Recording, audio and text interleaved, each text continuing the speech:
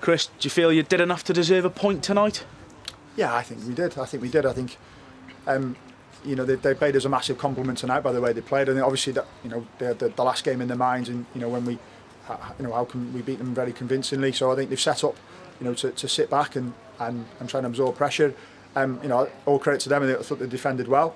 I thought last 10 minutes we played into hands a little bit, and we stopped doing what we've been doing all game and trying to get the ball down and play through them.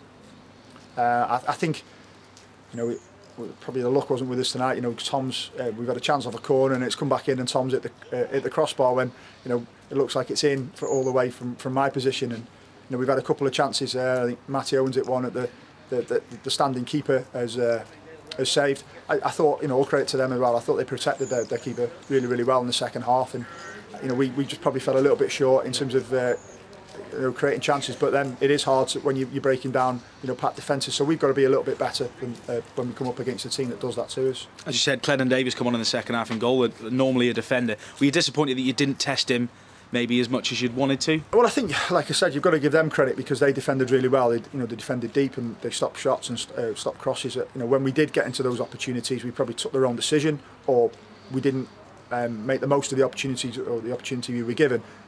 So you know, I think it was a decent enough performance from us tonight. I've got no gripes with how we played. We shifted the ball well, we moved the ball quickly at times.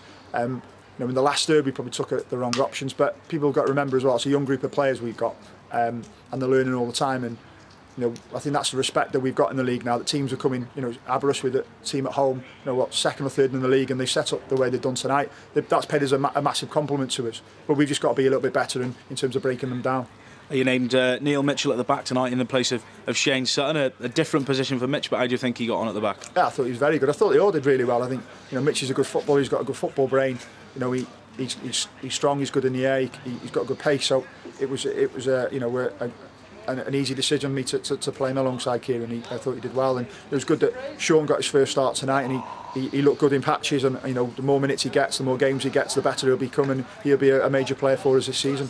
You put, as I said, then you put Mitchell at the back. Do you feel that you sort of, because he wasn't up front or in behind Jason, do you feel you lack that sort of link between the midfield and the front two tonight? No, not really. I think Sean coming in, Sean's done well. I think it was difficult for the front players to get any real space because, you know, the way they played, like as I said, they set up and squeezed the space centrally. We just didn't shift the ball quick enough to get the ball side to side to move them around, and that's probably the only disappointment. But you know, like I said, the young group of players, you know, sometimes naive, and naivety can be a positive or a negative, and you know, they've got bags of energy, bags of enthusiasm, and you know, we'll do well this year.